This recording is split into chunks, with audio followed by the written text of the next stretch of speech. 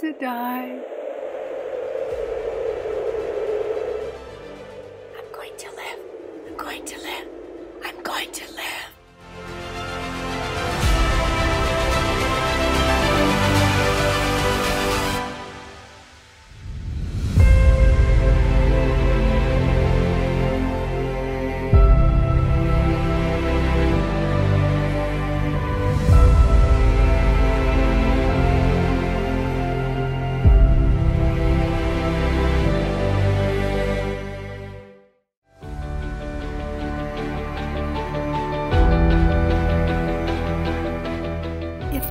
Until morning, I will live my greatest dreams.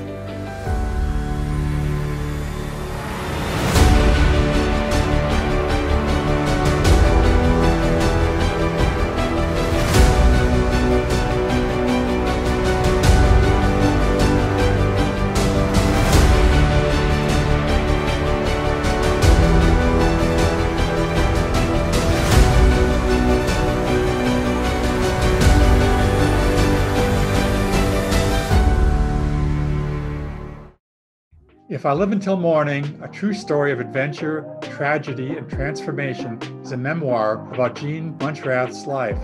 Jean shares inspiring and instructional wisdom gained from her real-life triumph over tragedy.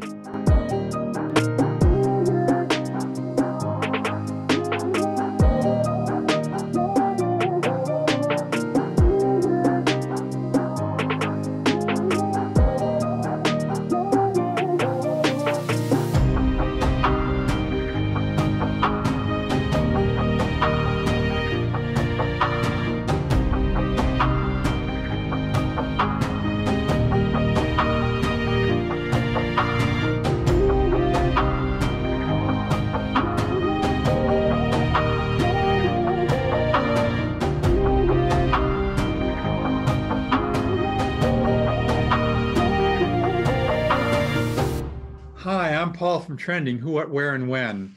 Today, I will be speaking with author John Muenchrath, inspirational speaker and Amazon best-selling author about her book, If I Live Until Morning, A True Story of Adventure, Tragedy, and Transformation. Jean will be joining us from Estes Park, Colorado, USA. I'm John Muenchrath, currently exploring the wilds of Escalante, Utah, but I live in the mountains of Estes Park, Colorado. In my memoir, If I Live Until Morning, I'll take you on a 200-mile wilderness ski trip and a 5-day survival epic. We'll go to the Andes of Patagonia, the jungles of Thailand, and the Himalayas in Nepal and India. I'll give insights into Tibetan Buddhist culture, healing trauma, and working as an adventure travel guide.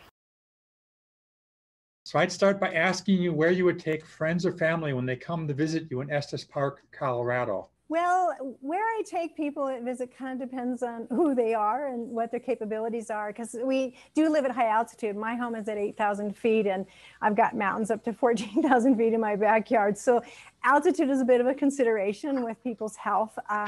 Always include a drive up Trail Ridge Road, which is the highest continuously paved road in North America, way above tree line. And so everybody has to see that. That's in Rocky Mountain National Park.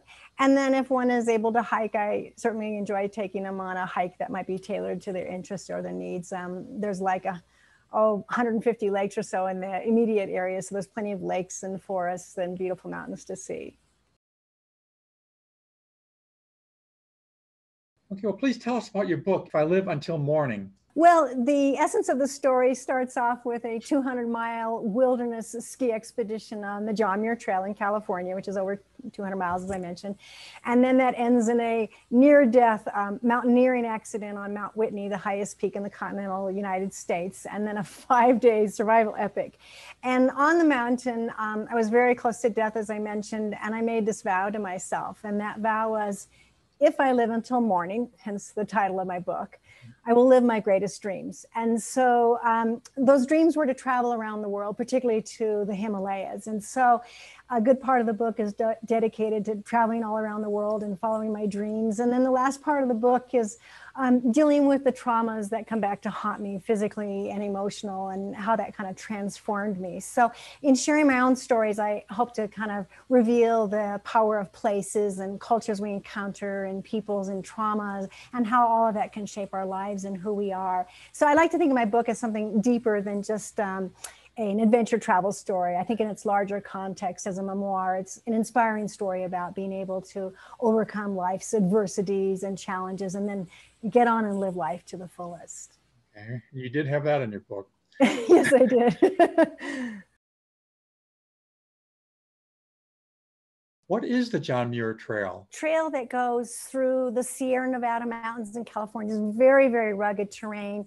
It's over 200 miles, and it crosses about 10 passes from 10,000 to 13,000 feet in elevation. And on our trip, we actually added 4 more passes. We had 14 passes. And that's because we had some pre-placed food caches that we had to ski into the mountains. So we had food 1 week apart waiting for us in the wilderness.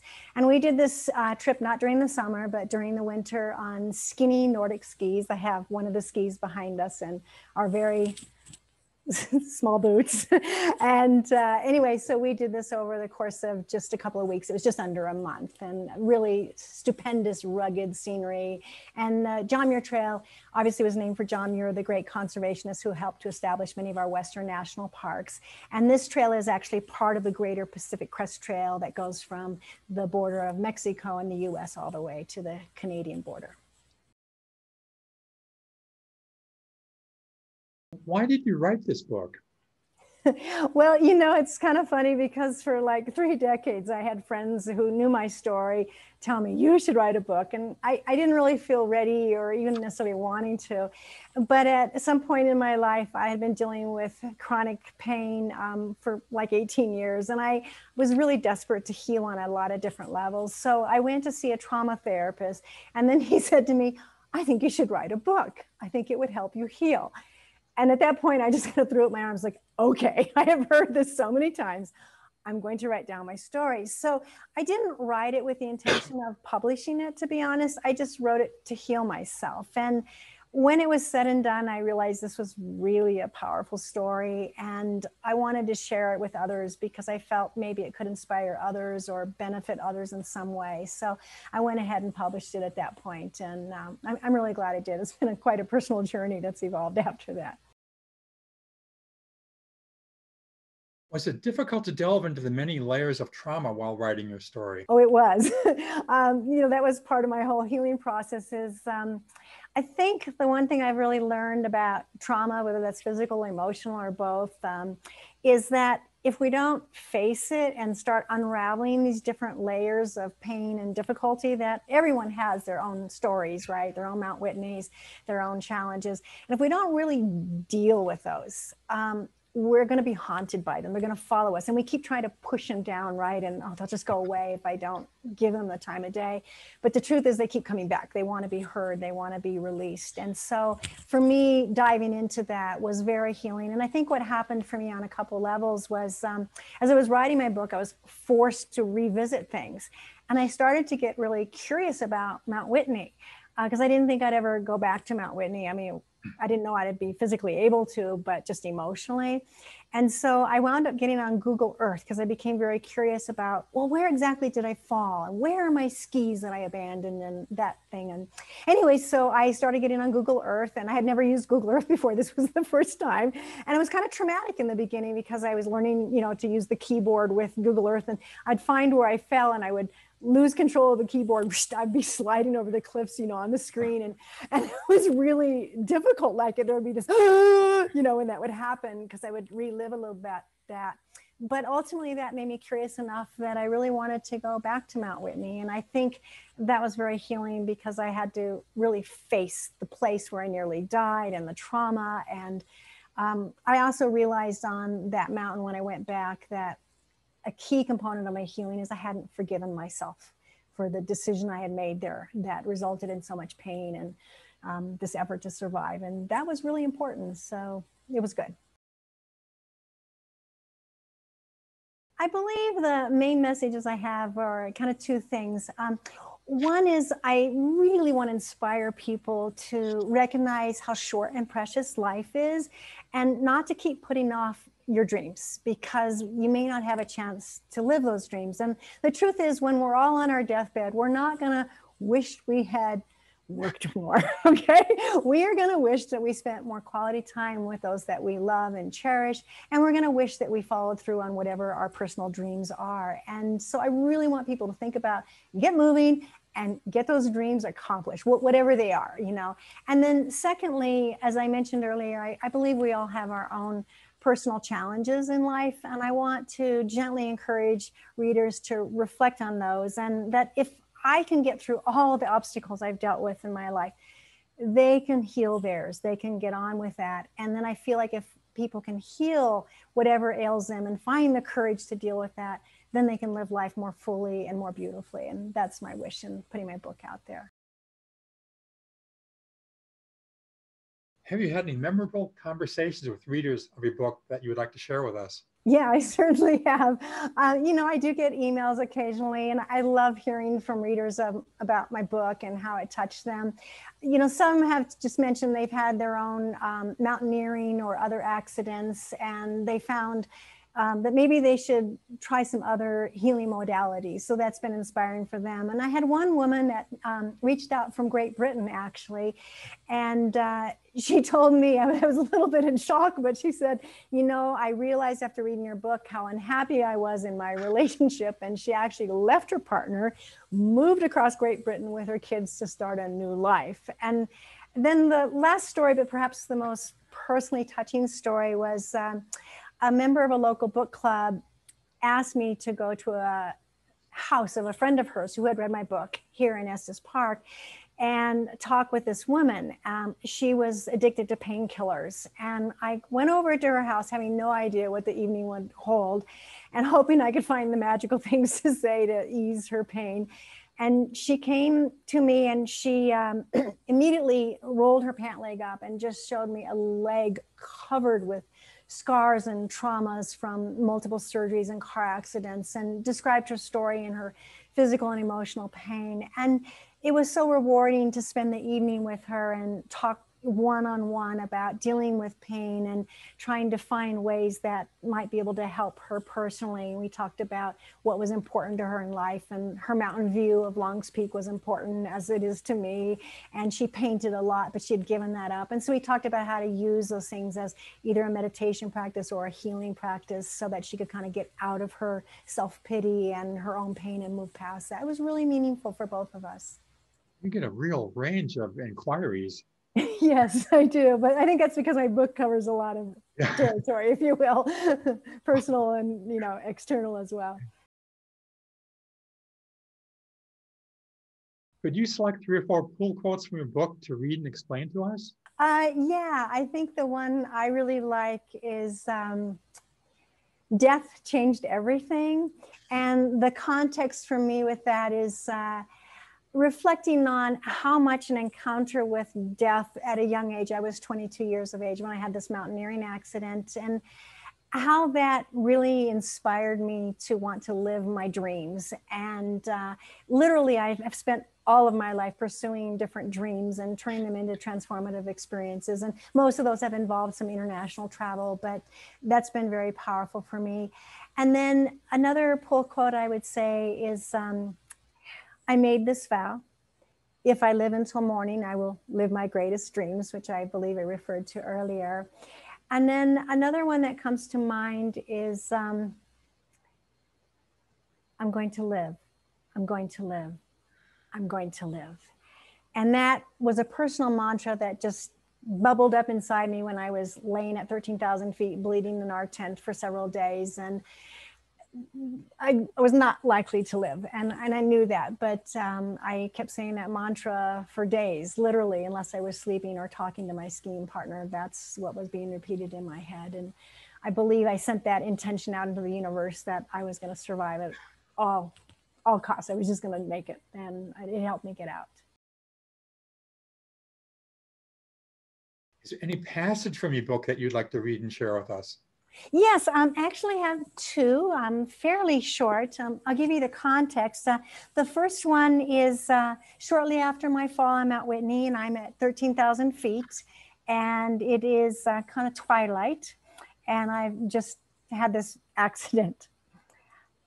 I reached up and gently wiped the blood away from my eyes. Despite my injuries, I was awed by the sight across the valley. As the sun set to the west, long shafts of golden light filtered through the dark clouds over Mount Russell. This is a beautiful place to die, I thought while lying helplessly in the cold snow. As the light faded from the peak, I wondered if the light of my own life would be extinguished next. I gazed at Mount Russell with such intensity that the image became burned forever into my memory. And then moving forward, I'm in Nepal in a place called the Annapurna Sanctuary. It's a glacial cirque surrounded by high Himalayan peaks, the centerpiece being Annapurna, which is 26,500 and some feet tall. And so the difference between where I'm physically standing and the summit of the mountain is 13,000 feet. So a lot of relief. It's hard to imagine. After dark, I returned outside to intoxicate myself with the overwhelming beauty. A full moon was already high in the night sky. It bathed the peaks in stunning silver light. Annapurna was aptly named the goddess of abundance. In this glacial cirque, she bestowed a gift more lasting than any riches. She offered a sanctuary for the human spirit. Here, I was utterly at peace. For a moment, I felt whole again. Before returning to the bamboo shack, I touched my heart and bowed to the divine peaks with gratitude. Thank you.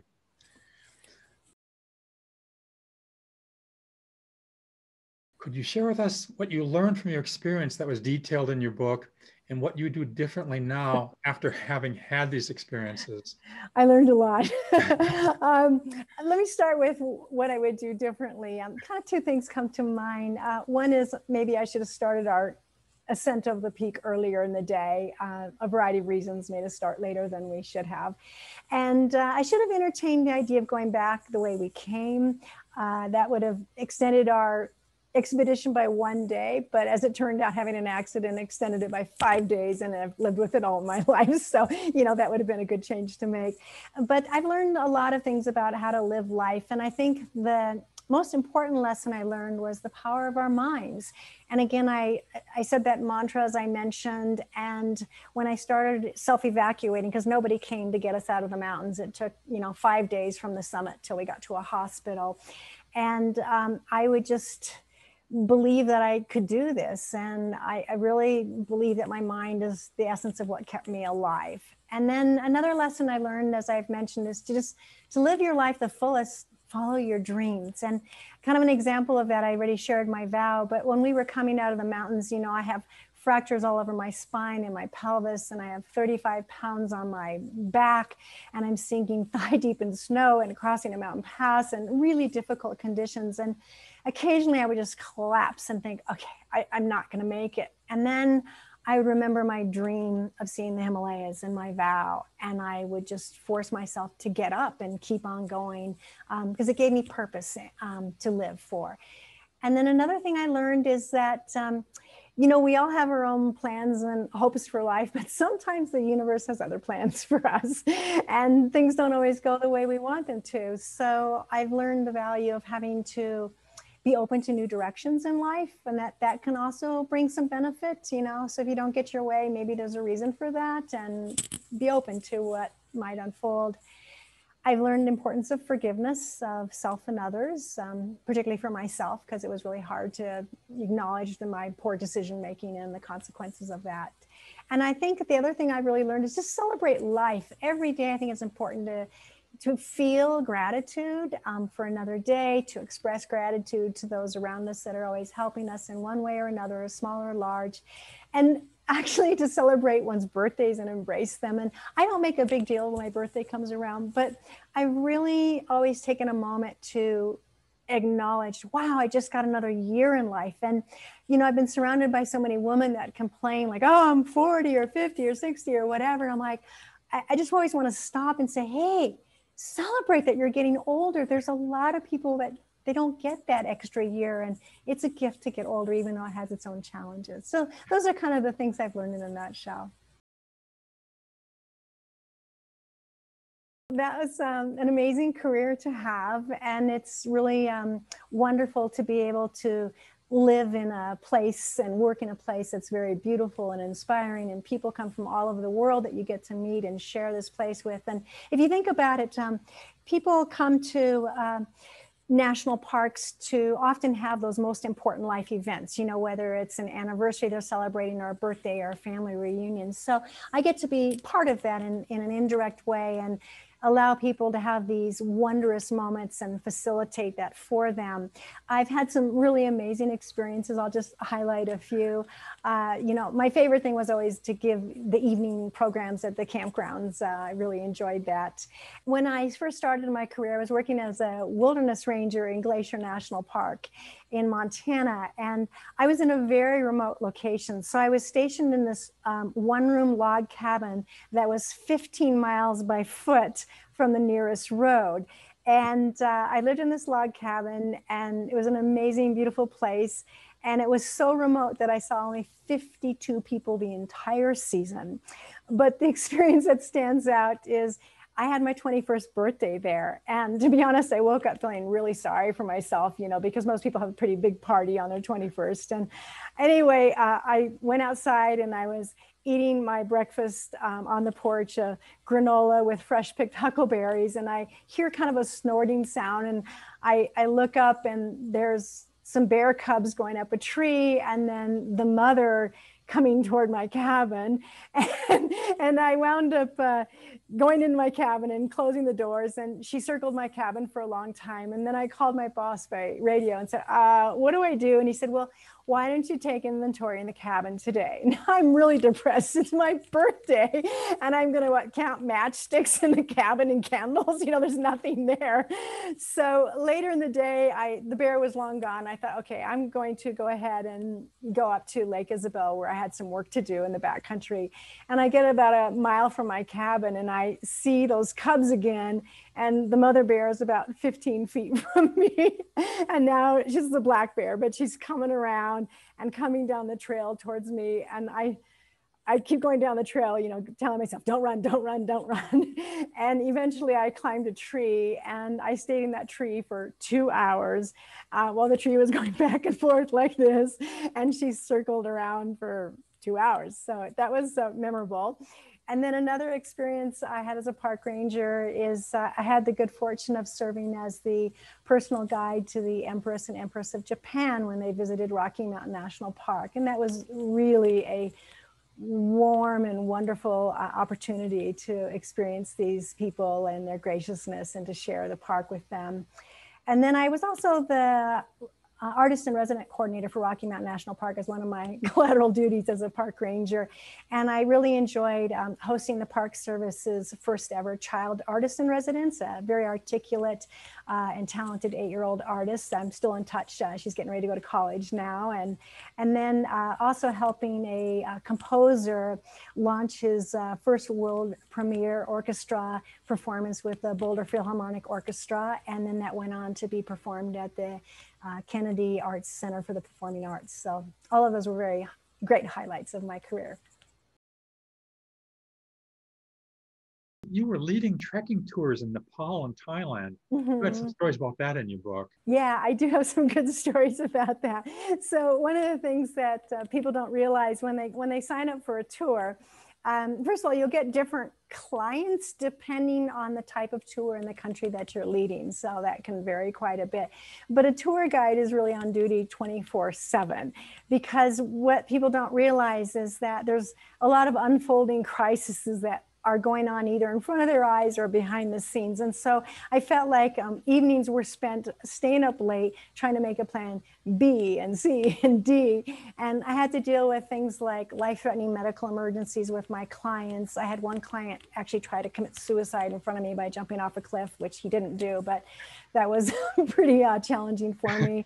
And, you know, I also dealt with a lot of cultural revolutions and night curfews in countries and clients that got closed closed out of a country because the border closed. So half your clients were in one country and half were in the other while they were en route. And so it's just a lot of challenges. But on the other hand, I especially enjoy guiding treks in Nepal because for a lot of people, this was a huge physical challenge to be hiking for a month at, in the cold at high altitude, and to really watch people kind of rise to the occasion of what challenges them, and then to facilitate, again, this experience that was one of their life dreams was really rewarding. But it is hard work. I will say it's the hardest job I've ever done. I think being on a tour like that for a month would be a long time too. Yes, it is. And of course the conditions are cold and you don't get a shower and all of those things. So, and what people don't realize too is you're dealing with all the needs of your clients. You want to keep them happy and healthy. But the other part is that you're dealing with your local staff, your support staff. And so you've got kind of these two cultures you're bridging in two different sets of problems, and you have to kind of make them all work out together so you can have a harmonious and successful expedition wherever you're going.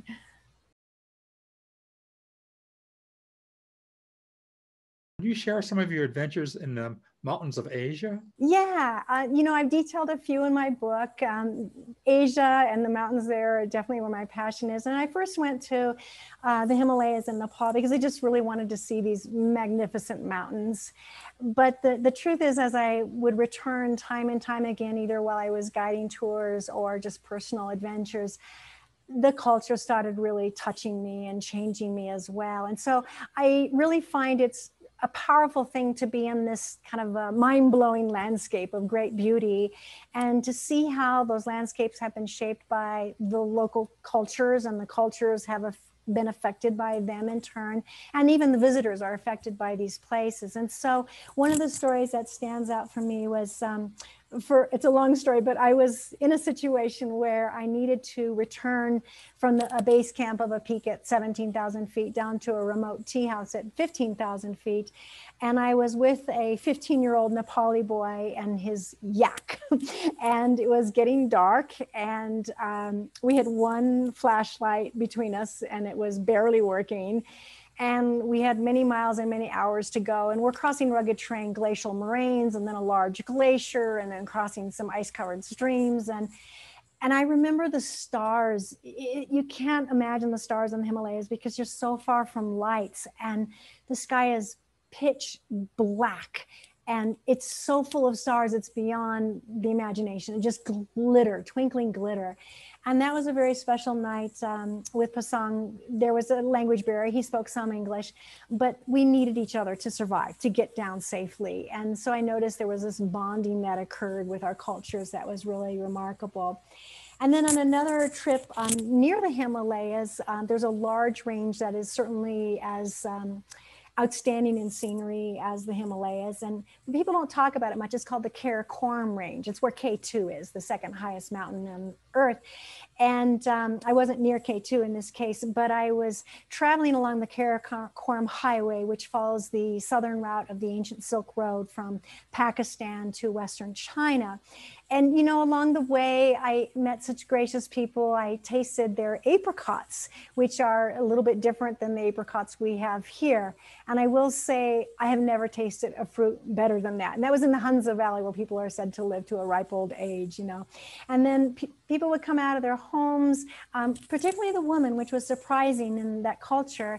And they would say, and I'm not going to say this correctly, but they would use the term something like Salam Alaikum, which means peace be with you. And I was really touched by that. And then as we continued on and crossed the border into Western China, I remember being beneath this big mountain called Mustaq Ata, which is 25,000 feet. And we're in kind of a grassland setting and a lake, and two camels come by with locals riding it. And it was literally on the route Marco Polo had ridden camels on. And it was just a journey back in time. And then we got to Kashgar in southwest China. And many of us travelers love to go to the markets in other countries because they're so colorful and rich, and so many experiences and sights and smells and things.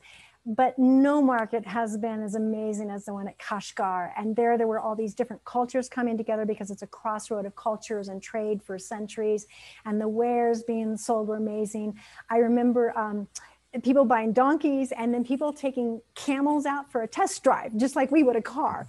And it was really remarkable. And again, you know, meeting the Uyghur people and tasting foods I never had and seeing silks and things.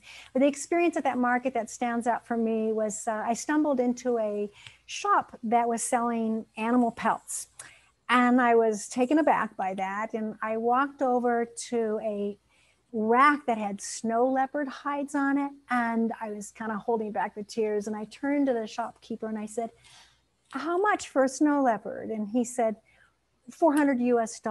And I looked him in the eye and I said, "You know, there are people that would pay $400 to see them alive in the Himalayas, not dead. Just so you know, And then I walked out. And then another memory I have is actually I had been in Tibet for a while, and then I flew north to the mountains of the Washan Mountains in China, which is a very sacred mountain location. It looks a lot like Yosemite Valley, really tall, rugged granite cliffs. But these cliffs have stone steps cut into them and trails and Taoist monasteries everywhere. And I took the tram up to the top of the mountains, and I was on my own. I really sometimes like the challenge of having to manage, how do I get to a place and I don't speak the language and figure that out. So I kind of thrive on that, I have to admit. And anyway, I got up to this lodge, and there was lodging all over the mountain, but they were all closed because this was the autumn. And I wound up at a lodge that there was no food available. It was their last night open for the season. This is November. And I'm in this room perched over a cliff, quite literally. And the next day I get up and I'm hiking up these stone-cut stairs and trails, and I meet these three men, Chinese men. They were in business suits and ties and dress shoes, totally inappropriate attire for where we were. And I got to the top of this little staircase, maybe 20 feet high, and it was really steep. I mean, it wasn't like you were going to fall and die kind of thing, but you could get injured. And they got too scared, and they were, "No, we're not doing this." And so I climbed back down, and of course, couldn't speak a word of Chinese, and they couldn't speak English. But through just gesturing and kind of modeling to them how to use their feet, they followed me and they got up that hurdle, and they were so pleased. And we spent the whole day hiking together and had lunch and tea and just laughed. And again, we couldn't speak, but we just enjoyed each other's company. So I think that's kind of the power of some of these places, is bringing people together to experience these rich landscapes. And those are a few of my favorite memories in the mountains in Asia. You worked in Bhutan for the World Wildlife Fund. Could you tell us about that experience? Yeah. So that was kind of a dream come true. I had already traveled to Bhutan as a tourist, but to work there is a whole nother type of experience. In this case, I was designing a visitor center and some exhibits for a national park that was in the center part of Bhutan. And I lived in this remote place at 10,000 feet in the fall with a wood stove on the far end of this cabin that had wet wood, so it was very cold. And they had slats, vertical slats for the structure of the cabin. And there were half-inch gaps, so I could literally look through the wall. And I had to walk like 2 hours a day, round trip to the nearest village and back in order to get electricity to work on my laptop. But I really loved it because the culture was so warm and they kind of adopted me. I felt like I was treated like I was family, and the landscape was just stunning. And the forests are pretty intact in Bhutan, unlike much of Asia. And I just so enjoyed being there, and I got access to places that tourists don't get to see. And I will say that I loved it there so much that I really didn't want to come home. It was just a fabulous experience, very rich, very wonderful. Could you tell us about your many positive experiences with the Tibetan Lamas? So I've had the good fortune of meeting Tibetan Lamas both during my time in Asia as well as here in America. And I'll start off by sharing a few with my experiences in Asia. When I was in Darjeeling, India, I would go to this beautiful monastery overlooking some of the Himalayan mountains in India. And I would go to this small temple, and I went there every day to meditate. And the Lama there, Lama Tenzing, decided that he would allow me upstairs so I wouldn't get interrupted by anybody else coming in. So he took me upstairs to their private shrine room. And every day, and I showed up there for nearly 2 weeks, he would take me up to that room and leave me alone to do my practice. I would be up there for hours. He'd come up, bring me tea, and then we would have a lunch break and he would serve me lunch. And sometimes we went out for dinner together. And it was just really special. And near the end of that time, his teacher, Bokar Rinpoche, who's no longer living, but who was quite famous, was living about 3 hours away in another monastery. And he said, you know, there's this teaching that's going to be given there in private to just a few other lamas, and I want you to go. And so he made arrangements so that I could get in to this private event at this house. And anyway, so I had to take a Jeep to get over there. And it was just really remarkable to have that opportunity. And then there were other times I was traveling in Sikkim, India, also in the Himalayas. And once I met this Lama who said, oh, I feel like you should be blessed by this other Lama. I'm going to travel all day tomorrow to this other monastery. Will you come? And so I did. And that was an amazing experience. And then here in America, I've had some really wonderful experiences. One is simply just having meals with lamas in their homes or having them over to my home. There was one lama from Nepal, Nuba Rinpoche, and he stayed in our house and gave some public teachings. And then one day we took him to Rocky Mountain National Park, where we take all of our visiting lamas. And they always want to find those little special places where they can just meditate. And we were meditating out in a big meadow called Moraine Park, and he went out to the stream there, the Big Thompson River, which is a pretty big river in Colorado, and he just went down to the river and he started blessing it and saying prayers. And his intention was to bless that water for all the wildlife and all the people living downstream. And then as we toured on, we got to this ridge where you crest to a view of Long's Peak, which is the highest peak in this area, and he just jumped out of the car. This is an elderly lama, and he's running down the mountainside, and he says, Kailash, Kailash, which is the most sacred mountain in the world. It's in Tibet. And so he was making that kind of association, if you will. And it was just a really beautiful moment.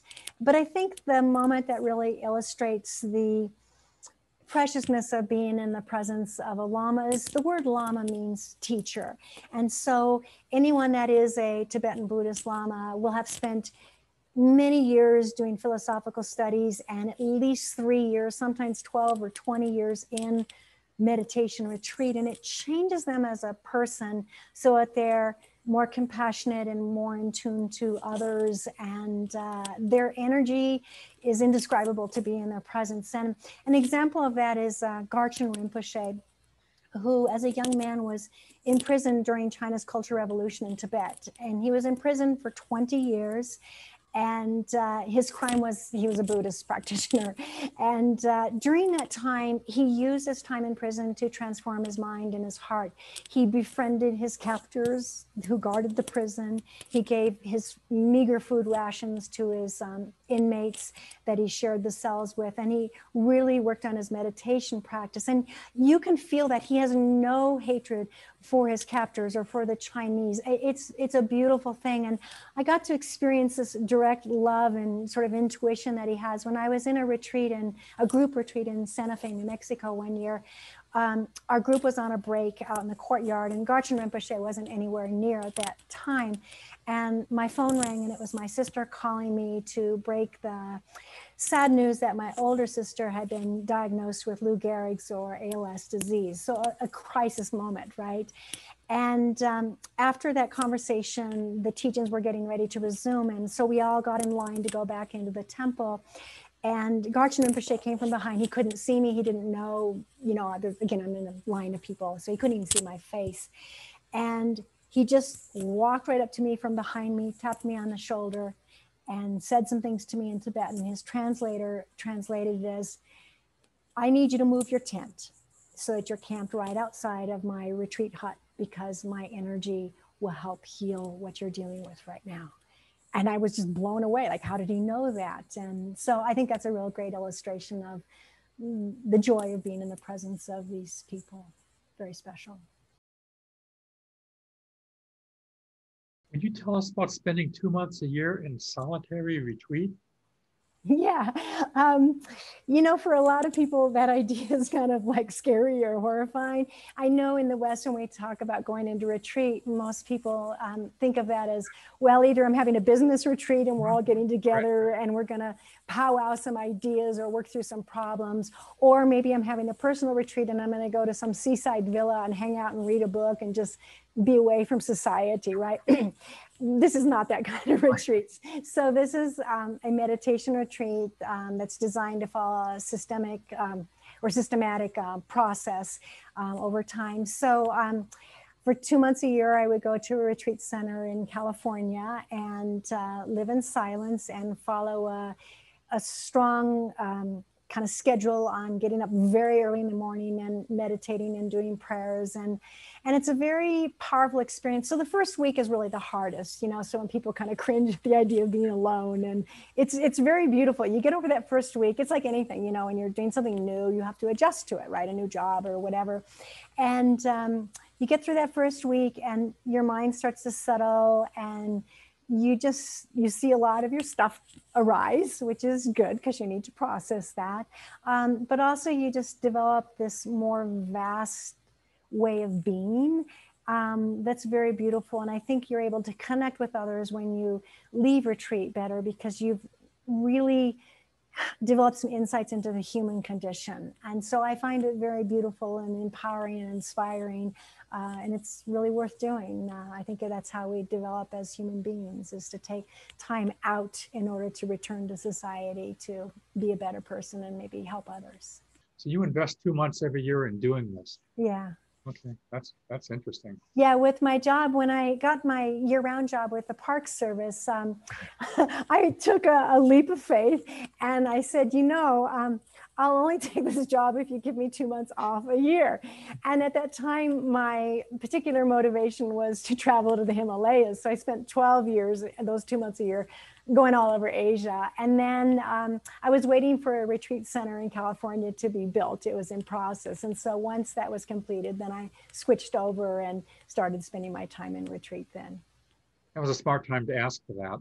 It was actually the best career decision I ever made, because I've been all over the world and had some great experiences because I've had time for work and time for play. And that's more time than most people take off for themselves in a year. I mean, most people somehow can't figure out how to do that. Yeah, well, it was a risk for me, but you know, again, coming that close to death as a young person kind of defined my life and what my values were. And it wasn't about climbing the ladder for me, and it wasn't about the money. It was about the experiences I can get in life.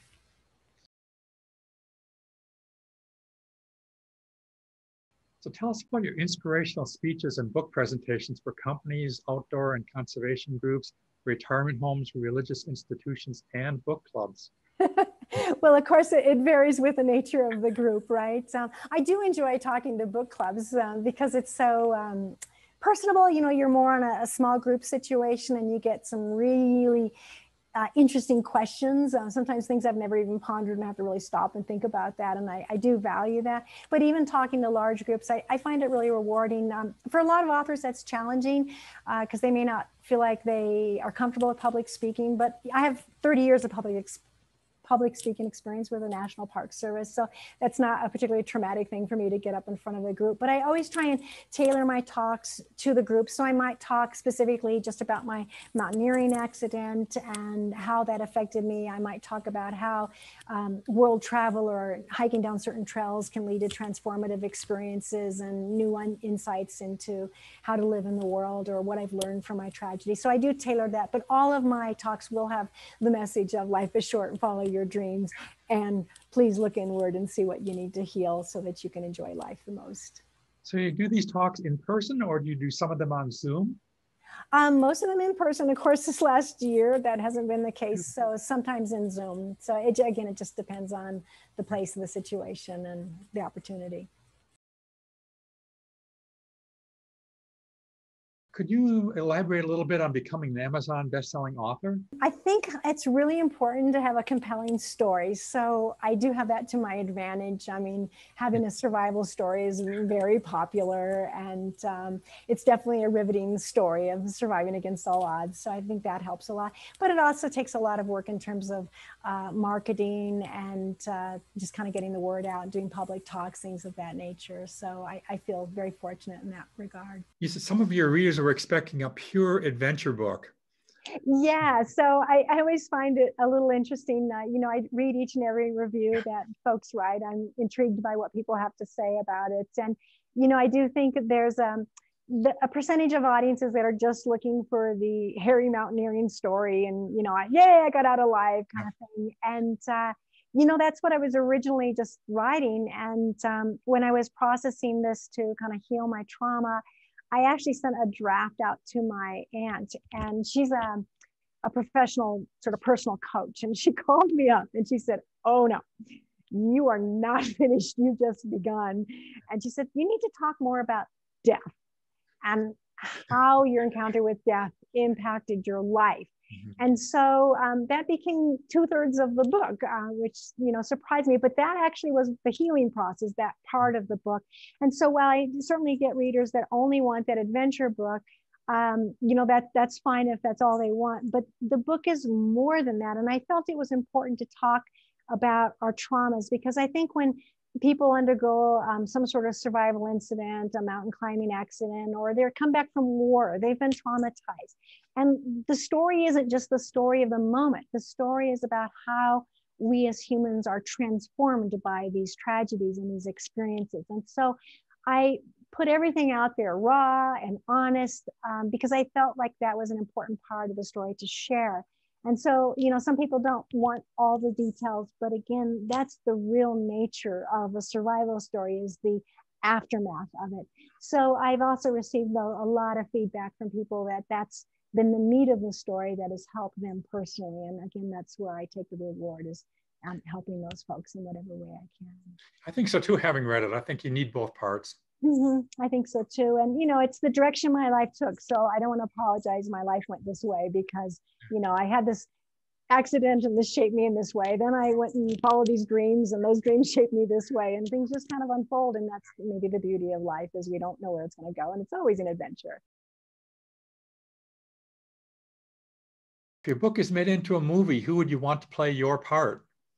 So actually, there's been a documentary film made recently of my story. And really? Yeah, it's called Our Town Unfiltered, Woman in Estes Park. So it's a local movie. It's available on demand on Roku TV and on indie movies, later other places. But it's not a Hollywood movie. I do think it'd make a great Hollywood movie. And if that were to be the case, without doubt, my preference would be to have Daisy Ridley play my part. I saw her play in the Star Wars movie, The Last Jedi. And in that movie, I really related to how she portrayed that character she was playing. She was this strong, confident, fit woman who could take on the world. And that's very much how I felt when I was skiing the John Muir Trail, and who I was in my 20s. So that would be the person I would choose. Are you working in any upcoming books? I'm dabbling in some ideas for some other books, and I'm typing up some notes, but I'm not ready to let it out of the hat just yet. It'll be a while before it comes out. I will say that it's going to be a collection of stories in the great outdoors. I'll look forward to that. Okay. Yeah.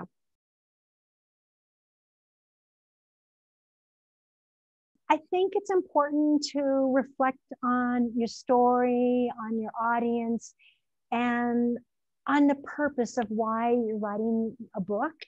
And again, to put every ounce of energy, your heart and your soul, into every page. I know I did that, and that was important for me personally, because I really wanted to tell a powerful story. And so I think kind of putting yourself into that mindset is important as a writer. And of course, I'm speaking from a nonfiction point of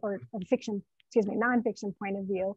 And I would also encourage writers, if they're getting frustrated with the whole publishing industry is very challenging, as you well know, everybody knows, to consider self-publishing. And then if one takes that course, there's a lot of different options through self-publishing, and really do the smart math about when you might actually break even in sales. I think that's critical. And I think the lesson that I could have put into practice, but I learned it later, is really think hard about that title. So I love the title of my book, and I would keep that, but I would probably change my subtitle, because the title of one's book needs to capture the essence of the book and the story, of course, but also thinking about it from a marketing point of view is really important for sales. So I would do more homework on that, and I would advise new writers to think about those little things that can make a huge difference in the end. Really, you might change that part, because I thought that perfectly described what the book was, where it was going. I think I would change the subtitle to be a true story of adventure, survival, and transformation, because I think tragedy has mixed feelings for people.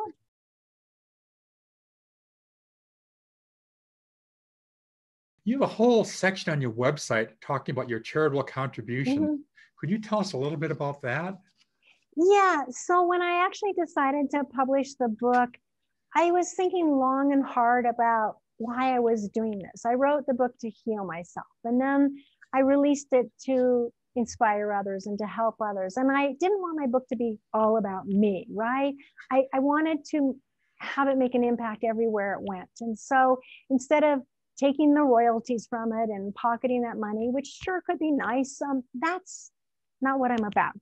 I wanted to benefit others. So I looked deeply at, well, where do I want to put those monies? And I thought about how my mind has saved my life and helped me get through chronic pain, and meditation's been very valuable. And so I wanted to donate to an organization that can teach people how to work effectively with their minds. And so I'm donating it to the Drikung Kagyu lineage of Tibetan Buddhism for that very purpose, like hosting lamas to give teachings, to teach people to meditate, to help nuns in India. So I feel really good about that. So yeah, I'm not making a penny off of it. The journey starts as a ski trip. So this is myself at 22 on the John Muir Trail with my 35-pound backpack and ice axe. And then the accident, again, happened in the winter time. So this image doesn't show Mount Whitney's north face in the winter, because it's hard to get pictures in the winter, and I was trying to stay alive, so I didn't bother to take photos. But you can see our descent route and where we camped, and then our escape route through the Whitney Russell Col. So if you can imagine this all covered with snow. And then to carry that on further, the next image shows the rest of our descent routes. So from the summit of Whitney down to the trailhead, we had to descend 4,700 vertical feet over 7 miles, with severe injuries to my pelvis and back. And I had gangrene because it took so long to get to the hospital. But at any rate, it was a really powerful experience. And I guess I do want to share one last story, maybe in the hopes that your listeners can help me find the man that I'm looking for. So I'll explain this. So after my accident, I've spent at least 30 years tracing down all the people that have made a difference in my life. As I mentioned earlier, one of the lessons I learned is expressing gratitude. And so I eventually found my urologist because I had nerve damage to my bladder and whatnot. And it took me 30 years to find him, but I tracked him down. But there's one man I haven't found. So what happened is, when I got to the trailhead after this incident, is we're at the the Mount Whitney trailhead, and it's called Whitney Portal above Lone Pine, California. And this is in spring in 1982. So there aren't many people at that time of the year and that particular time period in history going up there. And my skiing partner, Ken, dashed out when he heard the first car and asked him to give us a ride to the hospital. And surprisingly, they said no, which is shocking because we were covered in blood. We looked like I was near dying. So anyway, that was disappointing. But then the next car that came in stopped, and the man ran out of his car. He was probably in his 20s or 30s at that point in time. And he came over to me, and I remember he stroked my hair. It was covered in blood, and said, "It's going to be okay." And he literally picked me up in his arms, carried me to his car. He and his wife were from Utah, and they were moving to California. So they had arrived but not gotten to their destination. They were taking a scenic side trip that day. He unloaded his car, everything. They had all their belongings in this little passenger car. He left his wife and their infant at the trailhead and put myself and my skiing partner in the car and drove us down to the nearest small hospital in Lone Pine very gently. And then he carried me into the emergency room. And I've lost his contact information that got lost in the ER. And there was nothing I want more than to find this man and to personally thank him for his great kindness. So that's unfinished business that I still have. So I share that story in case that person is out there and can reach out to me. Really Hopefully they'll turn up. Hopefully they'll find him. Yeah, but it's a great story about humanity helping and not helping when people are in dire need. And so I think it illustrates an important lesson.